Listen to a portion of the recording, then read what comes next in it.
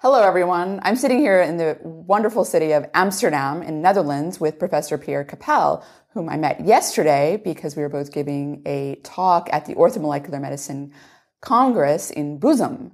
We immediately hit it off, and I found out that Pierre happens to be an acquaintance of Wim Hof, also known as the Iceman, who many of you may know of through Tim Ferriss's interview with Wim, and also from the Vice documentary on Wim and his cold and breathing techniques. I'm very honored to have Pierre here. He is an expert on many different subjects, including the science behind meditation, how meditation changes our genes and our brain, and the science behind enjoying life in general. So I'd like to welcome Pierre, and maybe if you want to tell us a little bit more about yourself. Yes. Well, first of all, thank you that I can talk in this fantastic surrounding.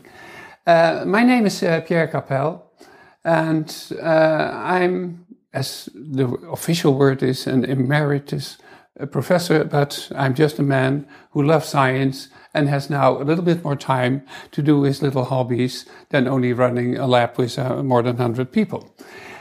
My hobbies are science, but science also connected to the joy of life, what you just said, because it is incredibly important that we should not only be active and creative, but we also should be at ease, that the creation we want to find really has a good background and not all this rush, and no, relax, and then the inspiration comes. I couldn't agree with you more on that. You know, I recently have been talking about some of the negative effects of the stress and the chronic stress response, and how that literally ages your DNA, it ages your brain. Oh, absolutely. Well, the point is that you have to make a division between very functional stress, which is the natural stress, which has a very big influence in survival, like animals do. So if there is a danger, you should not go to bed and think about it and write an article, but you have to run and fight and do and whatever. So this stress response, which people always know, it's linked to adrenaline, heartbeat, sweating, power. That stress response is very good. However, it is rather strong on your body. So if you do that for a too long time, it doesn't work. The other thing is the chronic stress, which is not related to danger, but to stupid thoughts. Oh, worry, what's tomorrow? Wow, if that. That are all type of thoughts which can make you uneasy and give a stressy response. However, there can also be a type of stress which is very real and chronic. For example, a disease in your family. If somebody has leukemia, you can't say, okay, relax or whatever. But if we're going to talk about meditation, which we will do in a moment, what is the very strong point is that this chronic stress, which is outside your competence to cope with it, it is there. But what is the effect it really has on your body? That you can influence. So the terrible disease is there 24/7, but it should not devastate your life 24/7, but only 20 minutes, poof. And that we're going to talk about, what that will do. So what you're saying is, in a way, if you have an event that is out of your control, for example, if someone in your family gets critically ill, such as leukemia, obviously you can't control that. I mean, No. It's going to happen, and you are going to be affected emotionally by that event. But what you can control is how you emotionally respond to that event, and whether or not you're going to ruminate and continue to have these negative thoughts and anxiety and... Well, the anxiety and negative thoughts you absolutely will have. It's supernatural to float over the real trouble. That's not correct.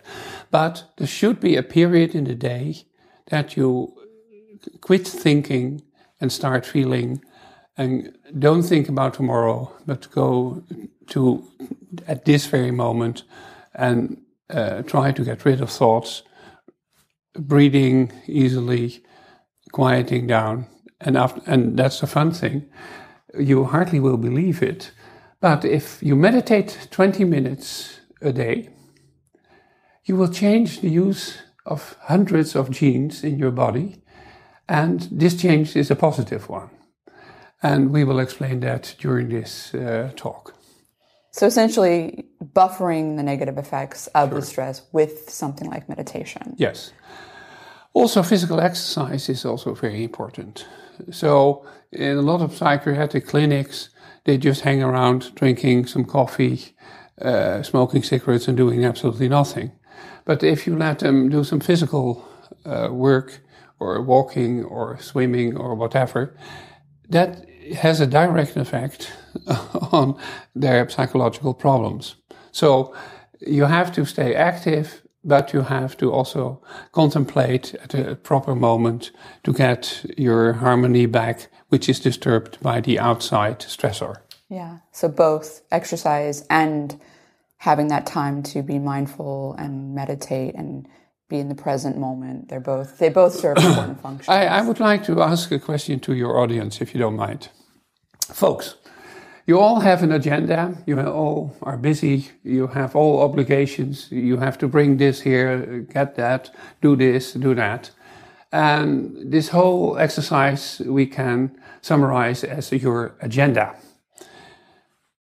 Where are you in your agenda? Where is your daily half hour only for yourself and not being busy with whatever?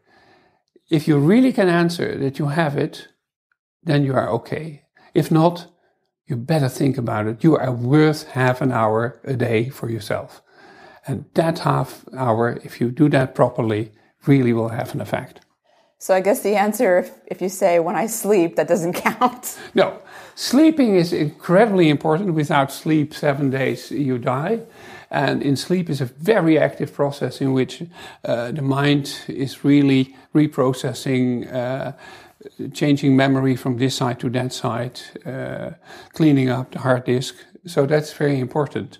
But emotionally, you have to be awake to get rid of the negative thoughts and come to harmony for 10, 15 minutes.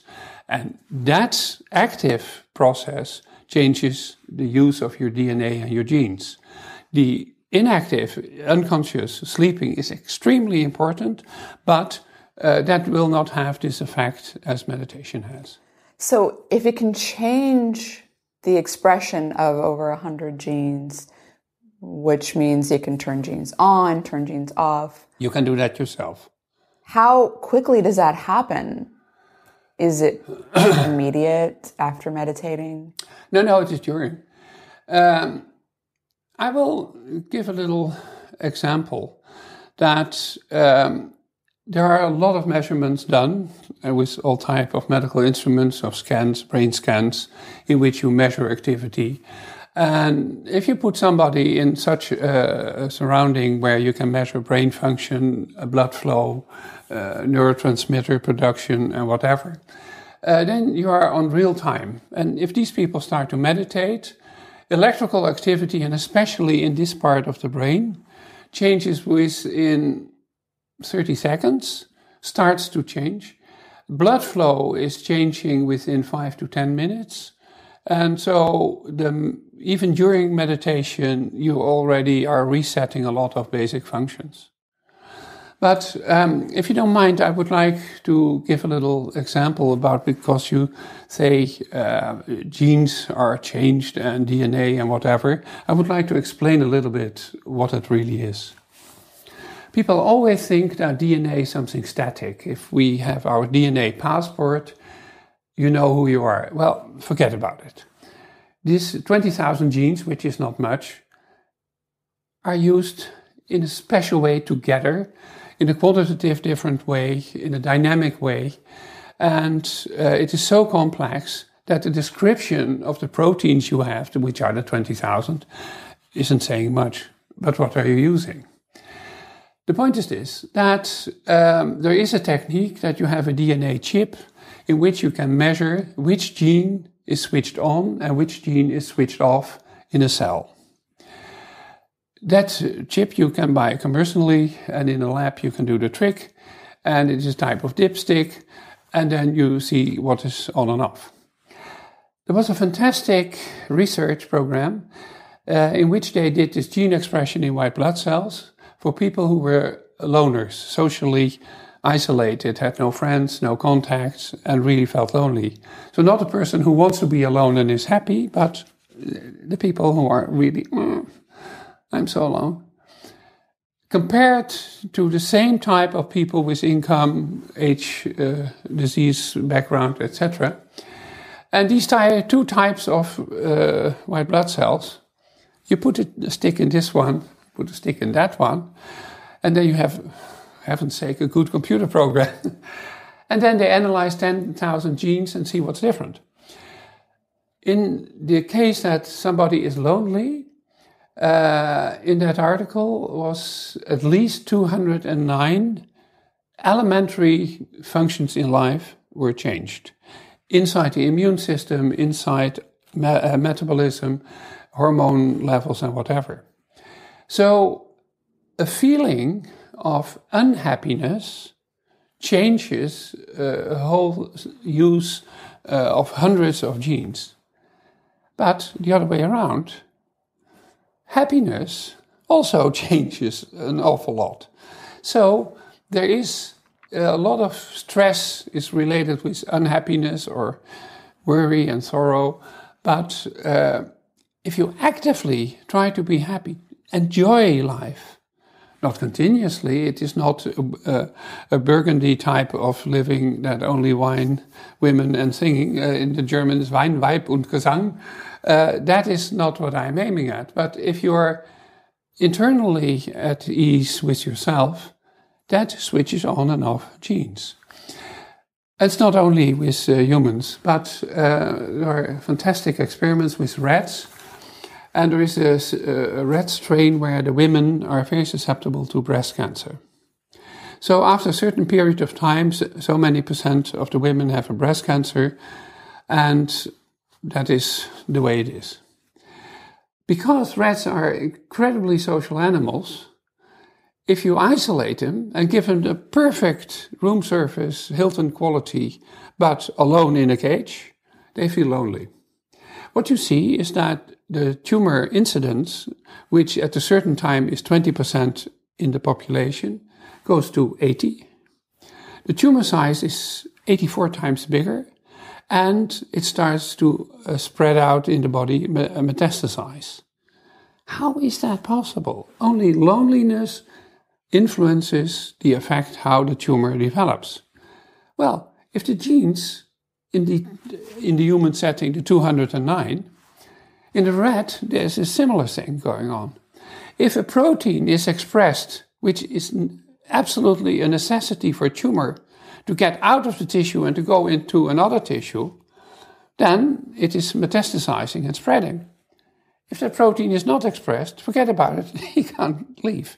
But if that protein is under control of the gene, which is under control of loneliness, you influence your disease. So having a harmonious life and really feeling okay, actively try to find the good things in life, not by being blindfolded, but actively looking at it, really has an incredible effect of health.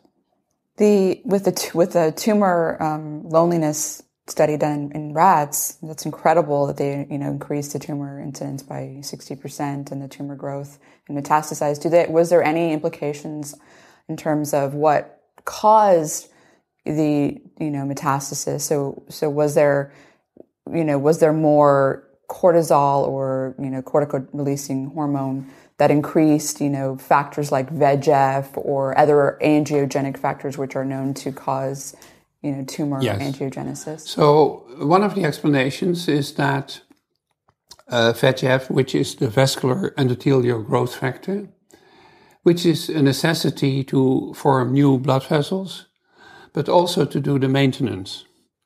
The point is that a tumor can actively produce VEGF, but can be stimulated by this loneliness. So there is a much higher so the transcription factor which is the regulator of a gene, if that is upregulated by loneliness, then the genes which follow this transcription factor will go up.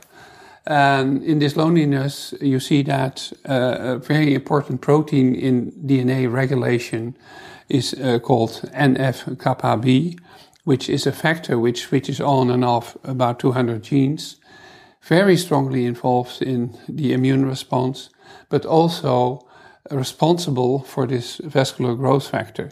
So loneliness affects NF-kappa B, affects the growth factor.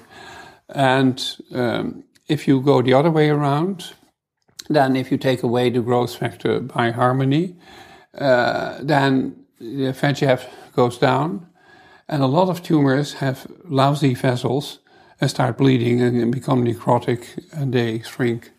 So it really is a funny effect. So there's really empirical evidence that social isolation, at least in the context of these animal studies, literally increases the inflammatory response via NF-kappa B. That's really very interesting and very important.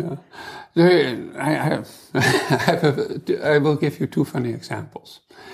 One about wound healing. If in an animal situation an animal is wounded, then whether is he safe or stressed or whatever will affect the speed of the healing of its injury. And they did experiments with standardized incision which had to heal in animals.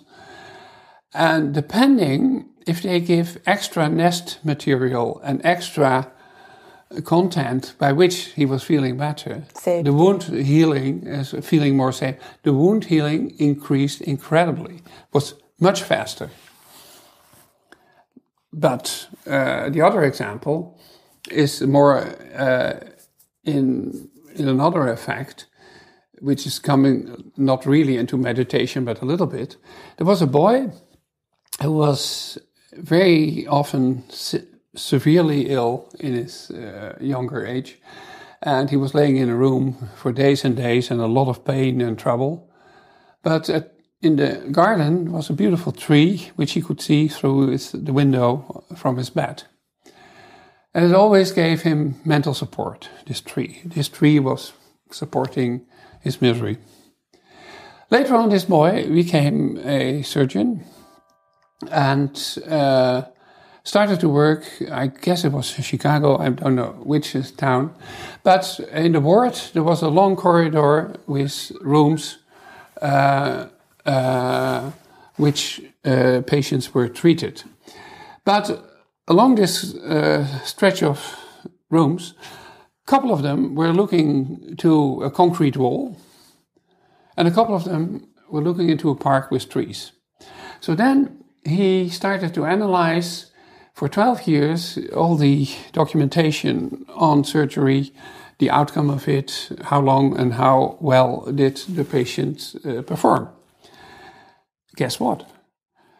The guys who were laying in the room looking at the tree had less pain medication, shorter hospitalization days, were doing better and whatever. And the point is that if you look at something beautiful, it's not only beautiful, but it also really works. Yeah, there's a study that came out not too long ago. I didn't read the whole study, I just read the press release, but it found that people that took walks in nature versus, in a metropolitan city area, had less clinical symptoms of depression, anxiety. So they're both walking. They're both getting exercise, which we know also has positive benefits on depression. Sure. However, something about being immersed in nature had a much more significant antidepressant effect. Sure. Which is... That's completely conceivable with everything you can see in this field. So I had a question in regards to the wound healing and feeling safe versus being stressed in the animal studies that you were referring to. I know that the stress response, at least in terms of cortisol, there's lots of things going on with the stress response, but it dampens the immune response. So it actually, your immune system doesn't get as activated. Does that have something to do with the delaying or prolonging the wound healing response? Absolutely. So cortisol is an incredibly important hormone, and it's fluctuating through the day. It's the official word is the circadian rhythm, and it fluctuates. And at night it's low, and in the day it's high, etc. And it regulates a lot. Every cell has a receptor on its membrane for cortisol, or almost every cell. And the complex of cortisol and receptor goes into the nucleus and is called a transcription factor and regulates 20% of our genome. So 1 in 5 genes is under control of cortisol. So if you are stressed, this rhythm is still there, but this whole fluctuation is elevated. And genes are overexpressed in a stressy situation or underexpressed because cortisol can also switch things off. So the best way to say it's bringing things in disbalance with strong effects. So the stress response is not only cortisol, is not only adrenaline, but is far more complex. But the point is that this cortisol, adrenaline, and all these stress hormones do not only affect heartbeat or sweating or anxiety, but also the immune system. And the example is the wound healing, which is under influence of this stress response and changes whether you feel okay or not. But the immune system itself is making all types of factors, and hundreds of them, who influence the central nervous system, who influence your mood, who influence depression, psychosis, and whatever.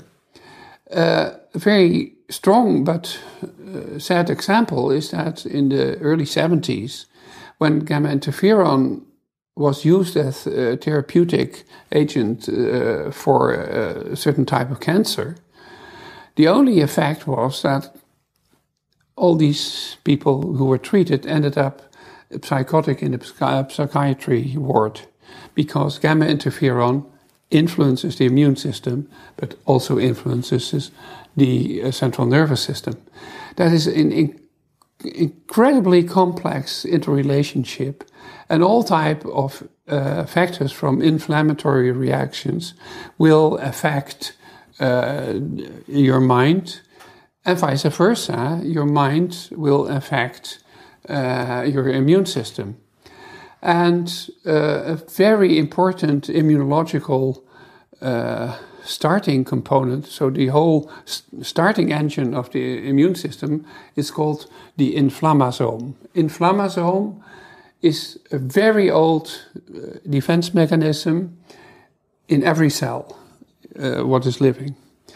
And it is a complex when there is a danger, a stress. It will, individual proteins will come together, form a complex, and will start a defense reaction. In simple organisms, they will only make this and that factor. And in our system, we have the same as in plants and whatever, but you get a whole cascade of reactions. So if you trigger the inflammasome in the bowel, it will trigger all these inflammatory things, which goes to the brain, and your gut flora is directly linked through this inflammasome to depression. But if you are very healthy, physically spoken, and you are depressed, factors from the central nervous system go to the immune system, they will start an inflammatory response, and you get a disease from a psychological stress factor. So you cannot separate mind and body in this. And there are interlinking elements, many of them, and some are more important than others, but the cortisol levels influencing the immune system influencing the central nervous system, the central nervous system influencing, etc. So you cannot oversimplify it, but you can really say Mental problems will give physical diseases. Physical diseases will give mental problems, and vice versa. Absolutely. I 100% agree. You mentioned the interferon causing psychosis when they were using it to treat cancer. I wasn't aware of that study. That's very long ago, interesting. when I was active. Oh, yeah. Well, there was a little more contemporary study done where people were injected with interferon gamma, which is pro-inflammatory cytokine, induces an immune response, caused depression or depressive symptoms. Yes. But what was fascinating in that study is that there's a group that was given the interferon, and there was a group that was given interferon and the marine omega-3 fatty acid, eicosapentaenoic acid, EPA, which is also anti-inflammatory. They were given EPA with the interferon, and they did not get the symptoms of depression. Mm-hmm. And of course, many different ways in which inflammation is affecting the brain through, this inflammasome, which is, very interesting. I don't know much about. I know about the inflammasome, but I don't know about the connection between directly how it's influencing the brain. I do know that a lot of these pro-inflammatory molecules and cytokines can get into the brain, and also the vagal nerve connecting the gut to the brain. Sure. But, it's absolutely true. People that are obese, for example, have, type 2 diabetes, lots of different inflammatory related diseases are much more likely to also have depression.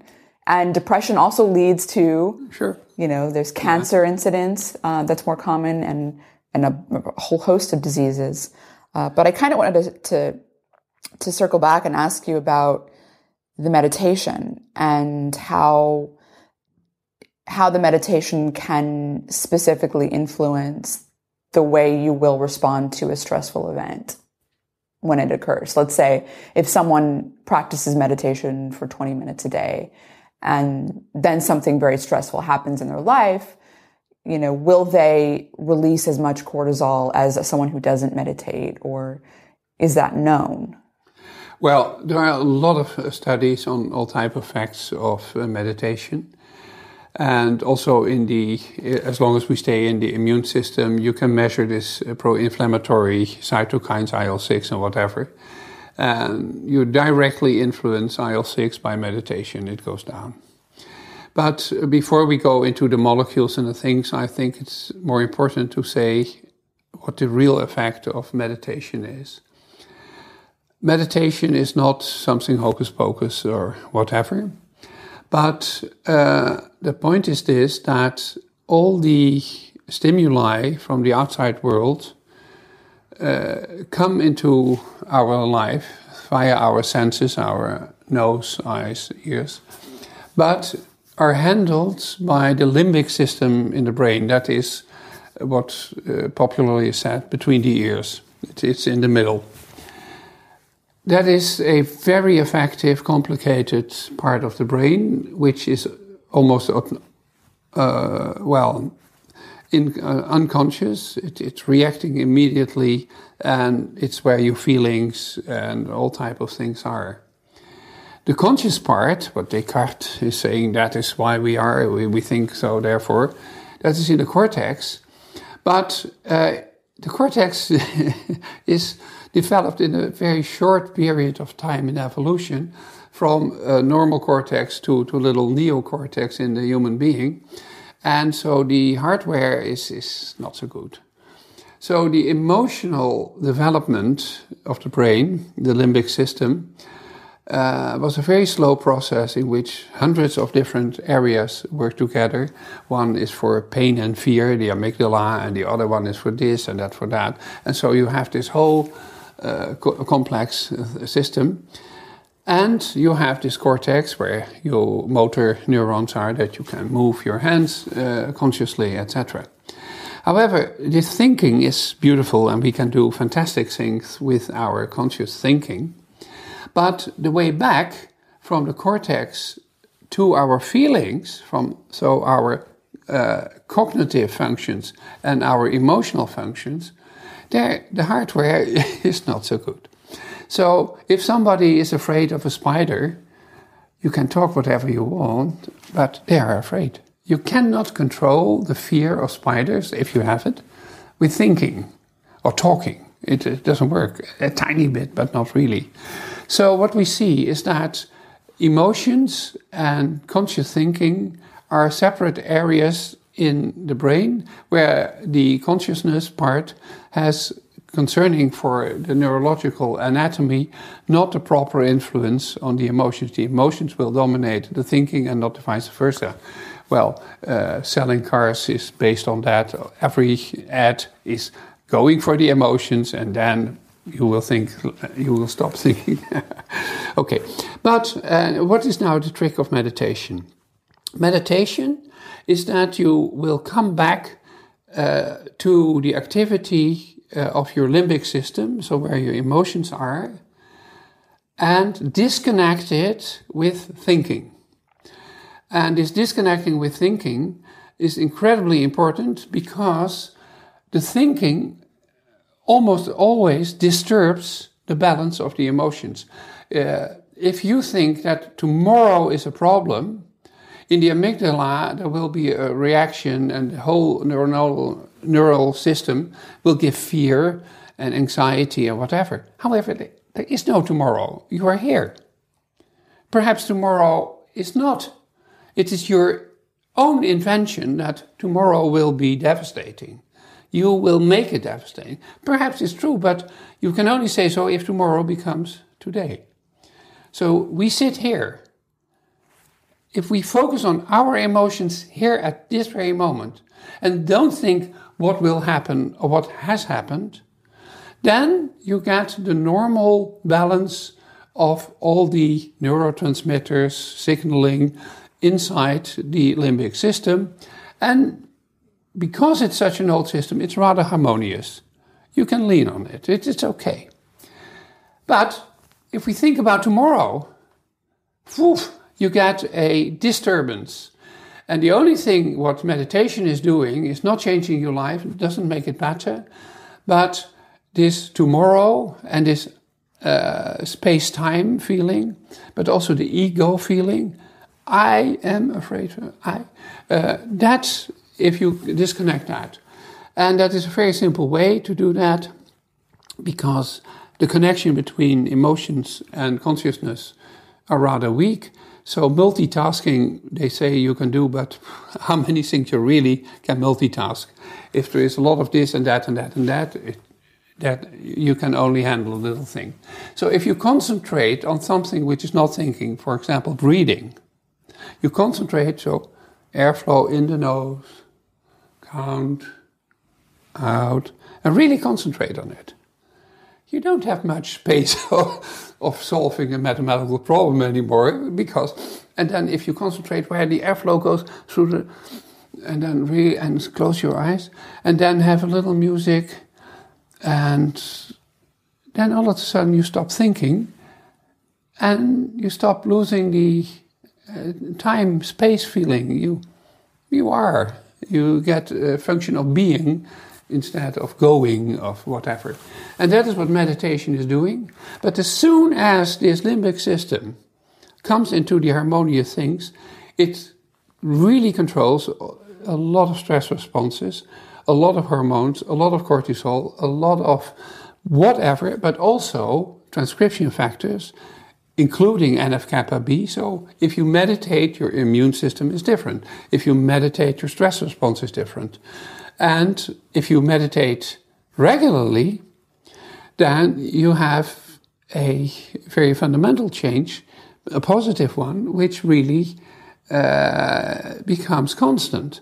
So there are studies in which they measure activity in the left prefrontal cortex, that is this part of the brain. Normally it's a 50-50 activity left-right, but with meditation it shifts a little bit to the left. And in the left part is more the harmonious well-being, feeling okay, instead of the troublesome on the right.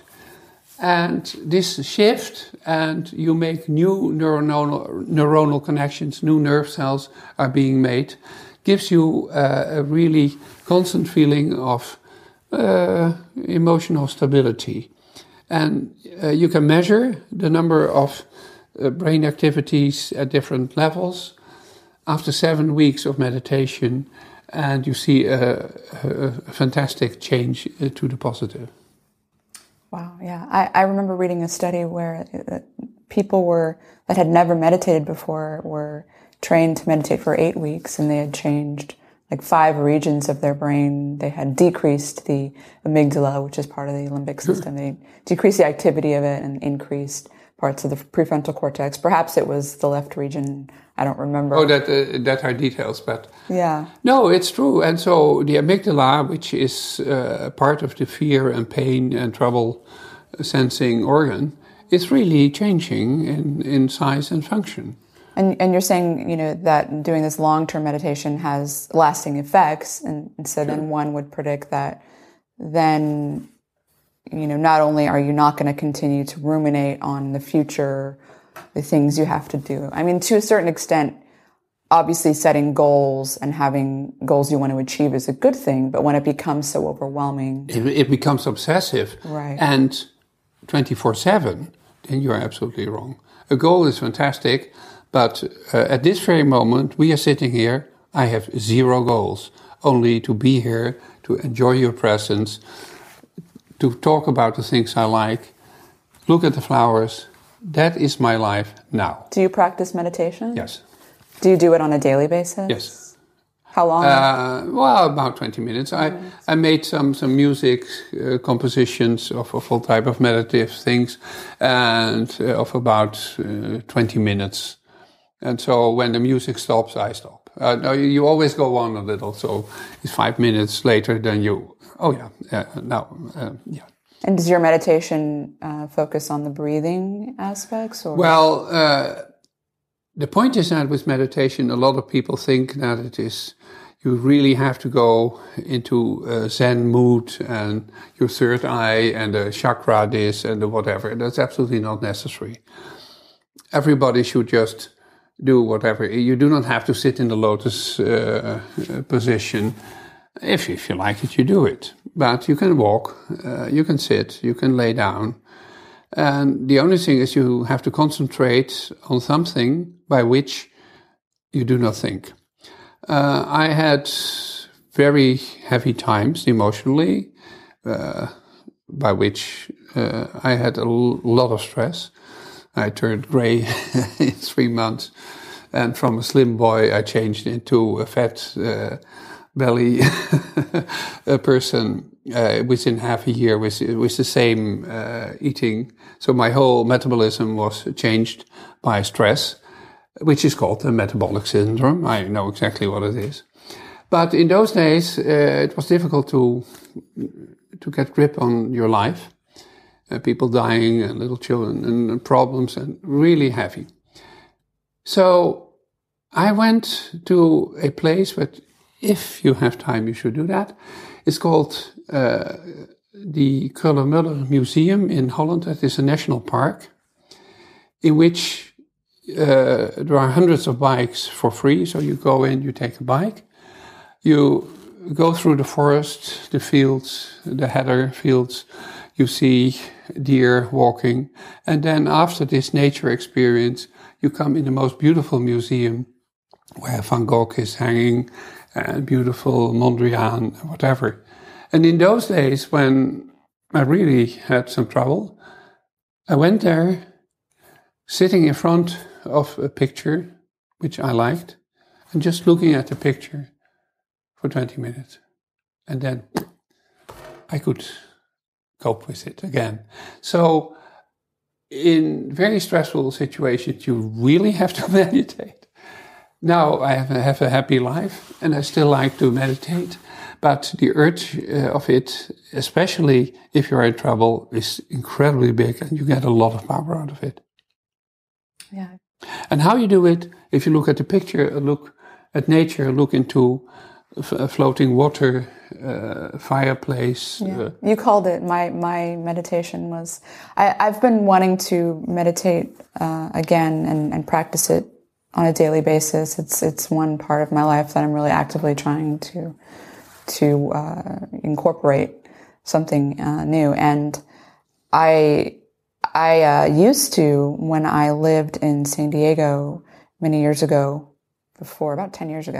I'm from San Diego, but I grew up, surfing, and I was able to meditate while I was sitting on my surfboard, looking at the waves coming in, because Sure. I didn't care about anything else, because all I needed to think about was right now, that wave coming. One, so it doesn't wipe me out and make me drown. And two, because I wanted to catch one and have this fun ride in.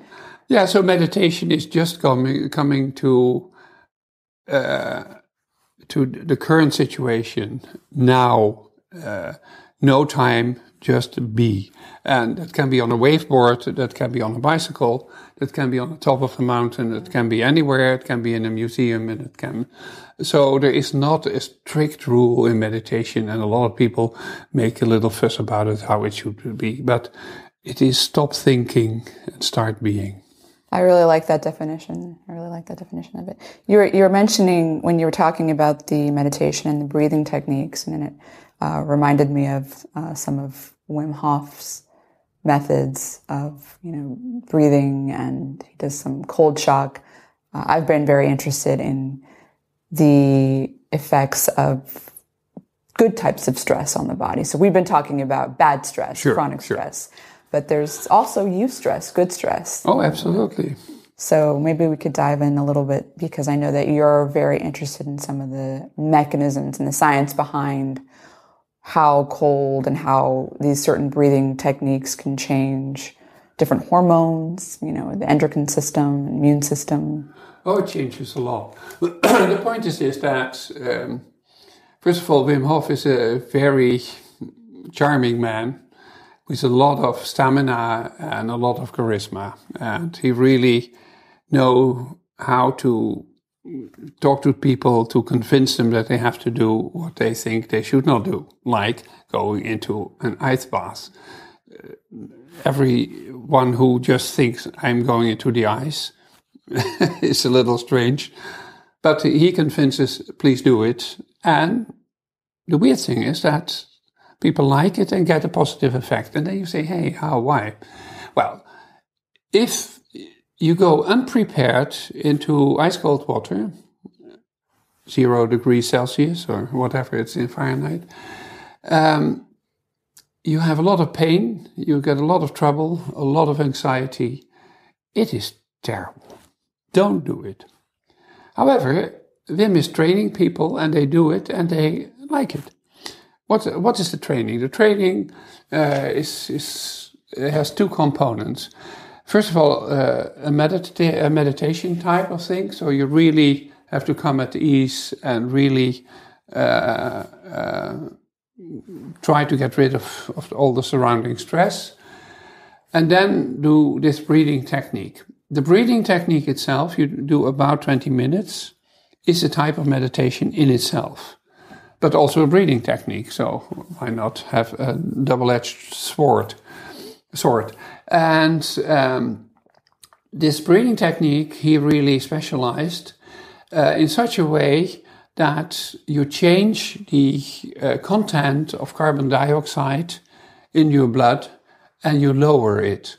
Carbon dioxide is acidic in water, and if it's out of the bloodstream and the tissue, or at least less, then the pH is less acidic but more alkaline. In the normal situation, the acid-alkaline balance, which is called pH, the strict balance is pH 7, and our body is 7.4. That is our regular situation. In the stomach, it's very acidic, and in that is this. So there is a little difference in the body, but let's say 7.4, that is our body equivalence of alkaline and acid.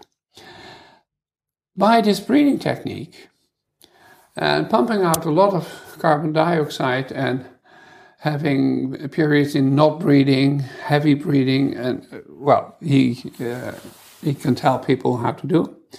You change your pH. And now comes the little trick that in his training, that type of breathing, raises the pH sometimes to 7.7, 7.8. And for biology, that is a lot. Yeah, and this is published. And it is published. It's scientifically measured and whatever. But we go now back to this terrible cold. If you go, you always have an idea of the temperature of your surrounding, and for that you have a whole family of receptors, thermosensors, and there's a whole family, and for each temperature range you have a separate set of family members who are telling you what the temperature is. So if it is above 50 degrees Celsius, rather hot, you will burn. So if you touch something which is very hot, immediately you can't react differently. You can't keep it on and say, it smells. You don't. But if it is 37 degrees, you say, nice. And so there is, for each temperature range, is a family of temperature sensors, which are proteins which are doing things. And they do not only measure temperature, but also mechanical stress. And so if you feel something, this touch, you feel, hey, it's metal, it's colder, it is this. That is this whole family of things. One of the family members is effective beyond 17 Celsius, so cold. And because our body temperature doesn't want to be lowered, this cold surrounding is aggressive. We should avoid it. So you get an active stress response, get out of the cold and now. That is this receptor telling you. However, he is not alone. Because if you go in this cold water, it's painful, it hurts, and you get a very strong anxiety response, and I have to get out, and that's so dominating that it really can cause you a lot of trouble, heart attack. So if you go into ice cold water, and you are really in trouble. The body is telling you that. However, pain, anxiety, and temperature, they are all combined in this skinny dipping in the cold water. But biologically, they are separate units.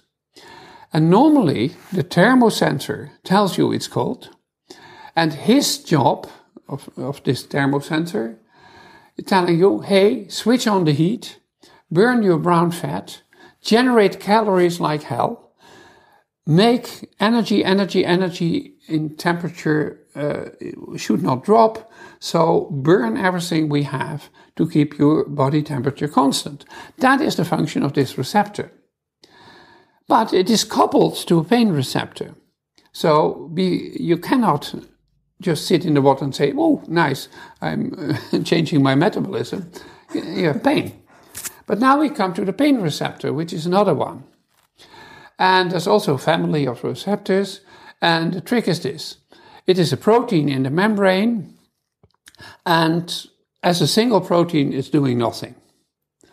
But if 3 of these proteins combine into a trimer, so three proteins together in a certain conformation, then they will signal, and that signal is pain.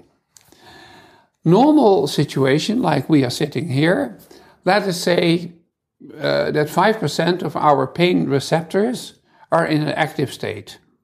So if I do this, well, I feel it, but it doesn't hurt. However, if I have a big wound here and I do this, then we get trouble with the neighbors because I shout too loud. Because then this not 5% is on, but everything is in the trimer position and generates a pain signal. So a pain signal has a volume switch. Can be low, can be high.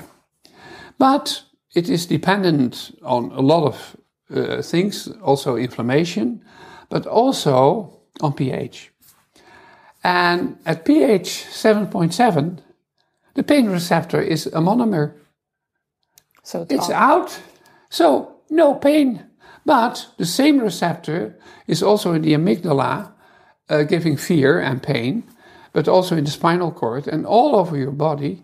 So all of a sudden you don't feel pain, don't feel anxiety. But the temperature receptor, which normally gives you pain, is doing now the job by himself only, generates an incredible amount of adrenaline, gives you energy you won't believe, burns your fat like hell. And Wim Hof is able to sit for 2 hours, or 1 hour and 58 minutes, or something like that to be precise, in ice cold water without a significant change in body temperature. Why? Because his thermosensor is heating up and burning the brown fat. Come on, boys. And afterwards, you're going to change the white fat into brown fat, which is, the brown fat is in this area of your body. And so you regenerate that. And so if you come into the cold, you get a fantastic amount of energy. You get this strong stress response without pain and fear. And then you can walk up a mountain in short time. What's the name of the thermoreceptor? Do you know? Yes, that is transient potential, TP.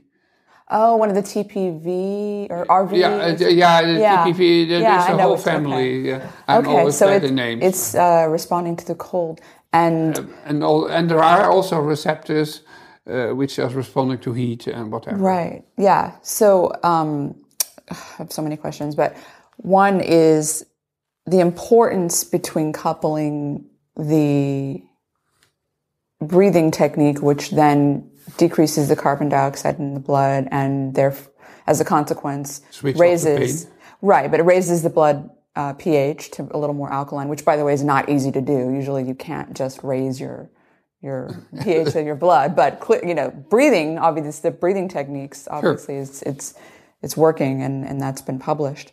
And that then switches off the pain receptor, which needs to be trimerized. So it's now not able to do that because the pH is too high. Yeah. So that's uncoupling now the pain receptor from the thermoreceptor, which somehow I know that UCP1, the uncoupling protein, which norepinephrine, which is cold, releases norepinephrine, and that activates uncoupling protein 1, which then uncouples your mitochondria. So your mitochondria usually are sensing, the electrochemical gradient, and when that becomes uncoupled, your mitochondria go, oh my God, I need to make energy, so they're burning more, you're basically burning all the energy, like you said, to, generate heat and to also make ATP, energy, ATP, so you end up burning fat, like you said.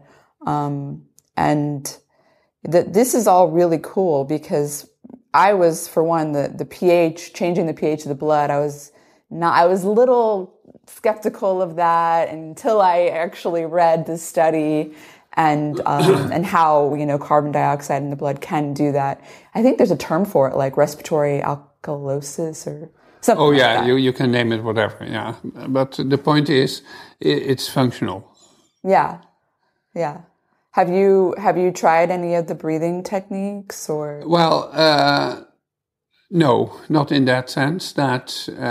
But I have a little story. I know a guy who was doing this for the first time, and he didn't take this breathing so serious. So I said, well, I said, okay.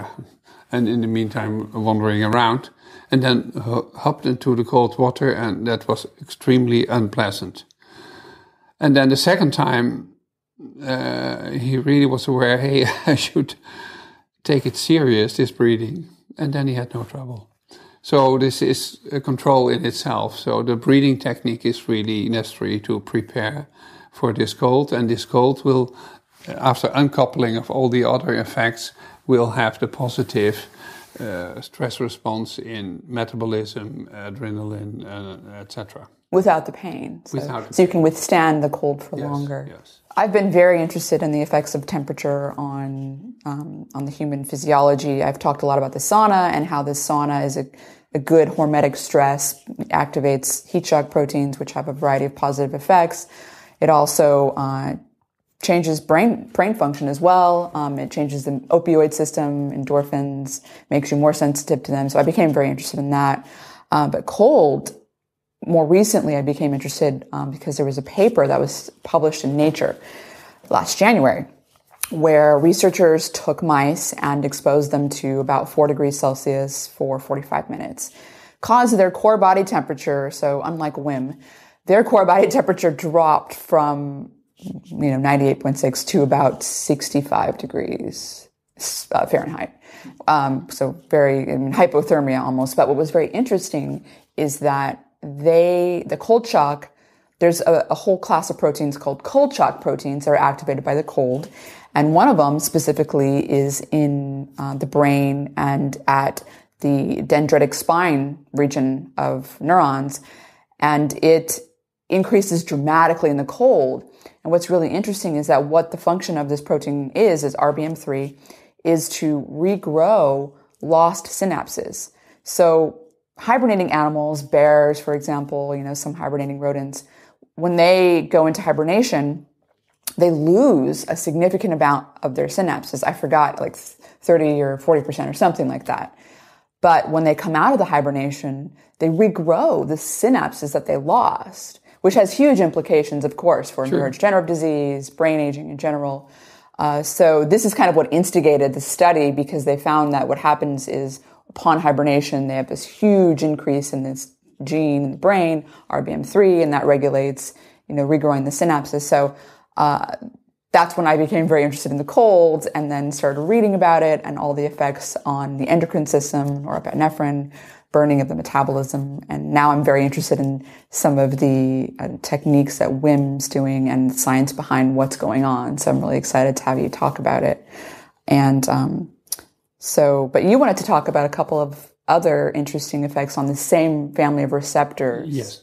And then we don't go so bizarre as in the heat or in the cold or whatever, but we just go to this family of receptors, which the family name is TRP, and then you have Uncle M and Auntie V, and so the whole family is RTPV1 or M, etc. The question is that you have a measurement of each type of temperature by each family member. But now the question is, why in the tropics people eat so spicy? A lot of hot peppers.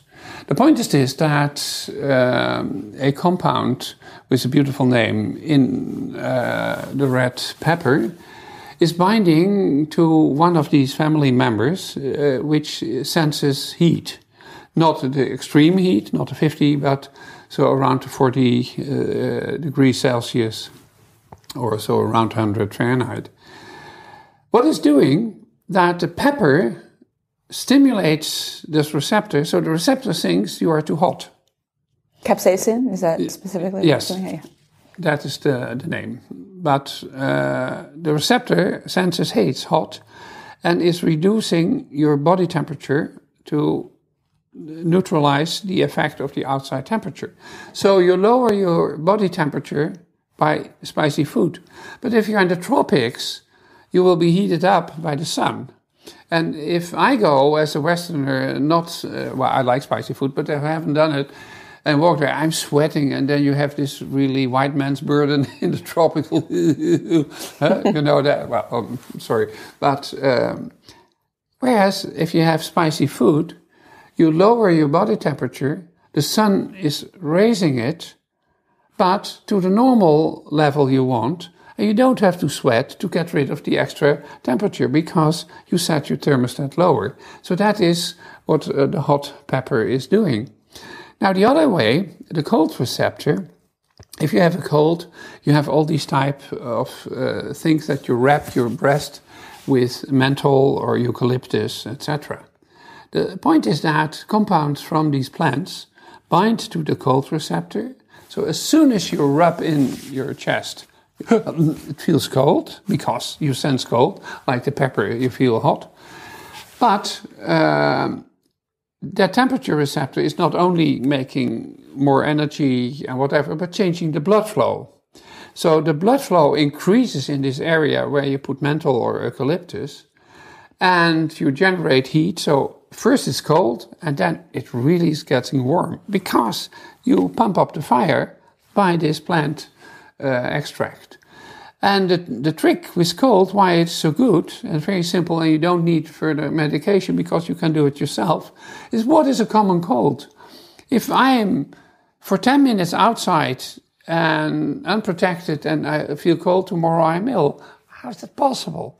The point is that this illness is already there, but I can cope with it. So you have a rhinovirus or whatever cause of my common cold, and my immune system is coping with it. So let's say I have 100 units of immunity, which have to fight to 80 units of a viral or whatever infection. So the immune system dominates the infectious agent, and this is a continuous process. Now I go 10 minutes into the cold. The blood flow changes because the cold gives vasoconstriction, so you have less blood. So my 100 units per time can't reach that place and become 75. Hey, says the virus, poof! And because that goes very fast, half a day or a day later, you have a common cold. So if you now put on some menthol or eucalyptus, by increasing the blood flow and giving a lot of energy and raising the temperature, then the immune system comes back with much more units per time than the 100 and can cope with it. And so therefore these simple things from plants have a very strong effect. I never knew there was actually any validity behind putting menthol or eucalyptus oil. But you feel it cold and warm and... I don't remember, it's been so long. I was a kid. I think my mom put it on my chest when I was sick, but it's been decades since I've done it. So I don't remember feeling warm. Well, you can do it now. Maybe kind of a burning feeling. Yeah. So, okay, let me ask you this then. Why when you go out in the cold, don't you have the same response? So obviously there's vasoconstriction occurring. How come there's not a response then also similarly to then increased blood flow after? Or is there? Well, the point is that if you go into the real cold, like Wim is doing, you switch on full-blown all the engines to pump up the fire. But if I walk out here and I go from room temperature to a little lower, I don't have this family member which is reacting at minus 17. My throat is getting minus 24. So I don't activate the receptor Wim is using, which pumps up the whole thing. Oh, I see. And I do with menthol, I go to the low temperature receptor, which I pump up the activity. So a decrease in temperature from 37 to 28, so in your fingers it can be 28 or so, that doesn't switch on the receptor which Wim is using in the cold bath. So you have to go much further. So if you go into the ice bath, you immediately trigger the subsequent response. If you just walk outside and you're just chilly or whatever, you do not have the proper family member of the receptor being activated. Mm-hmm.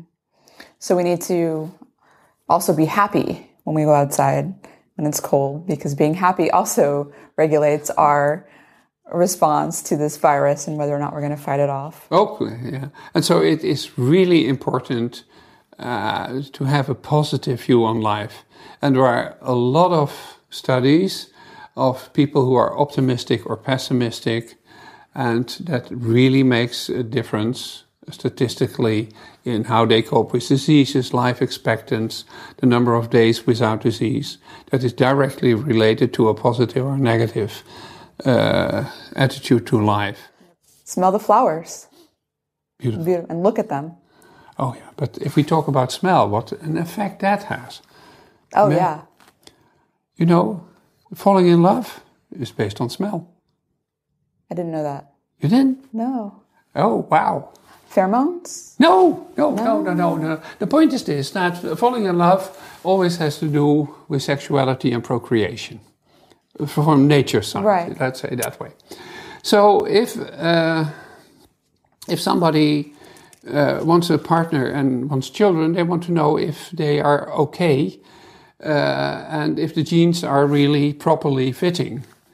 A lot of genes are the same. So a gene for insulin making is the same in all people. But there are also genes which are extremely different, polymorphic, so many forms, polymorphic, which is especially in the immune system. Each individual has a different immune system. Each has an individual set. For that complexity, you have proteins which are the major histocompatibility complex, MHC or HLA, transplantation antigens, etc. They differ from person to person. And I am, for example, have a immunological setting, say that I can have no trouble with malaria, no trouble with yellow fever, but I cannot handle influenza. Now I will encounter a woman who also can handle yellow fever, also malaria, and cannot cope with influenza. If we mate, that is a pity that the child has nothing new. So I have to find someone who copes with influenza, and I give a damn about the yellow fever because that are my genes. So I want to know the gene passport. Animals are doing that. If you walk your dog, they immediately sniff. And the olfactory system in the nose is extremely fantastic and is highly polymorphic. So everybody has another smell perception. Therefore, you have all these racist things that these people, the whole group of people, smell. Well, no. My perception is genetically different from theirs. So I'm stinking for them and vice versa, because each nose is different. Okay, back to the immunology. It is important to give the child as many defense possibilities as possible.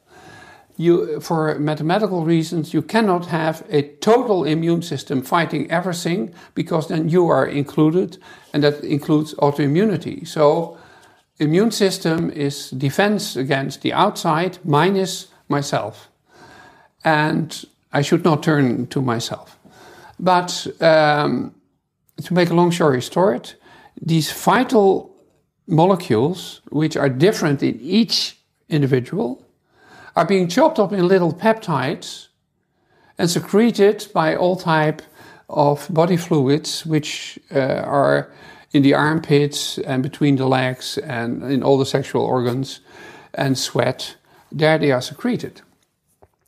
And as soon as you smell them, you know how the immune system of the other person is.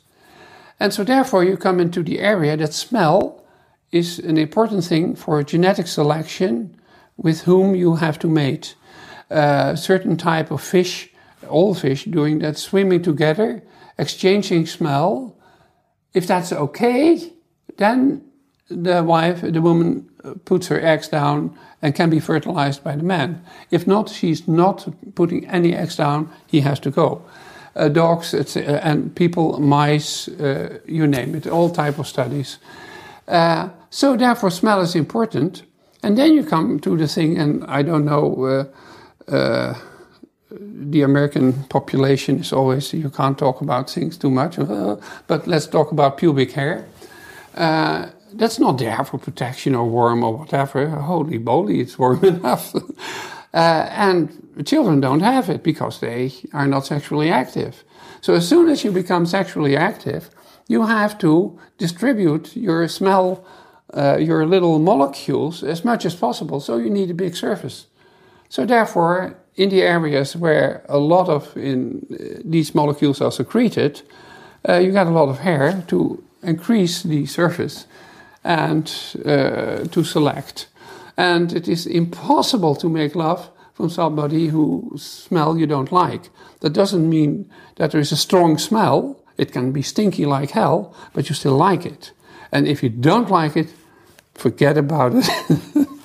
That is really fascinating. First of all, I had no idea that you secreted the immunohistocompatibility complex. You chopped it up. You chopped them as little peptides. And secrete them as in your sweat and other bodily fluids. Well, I think we can go on for a long time. Well, this has been a very interesting conversation, Pierre. I really, really enjoy talking with you. We have a lot of common interests. Yeah. If people are more interested in hearing or learning more about what you are researching or the talks you give or anything about you, is there a place where they can find you on the interwebs? Well, I do have a website, which is the first 3 W's and then meditation to go.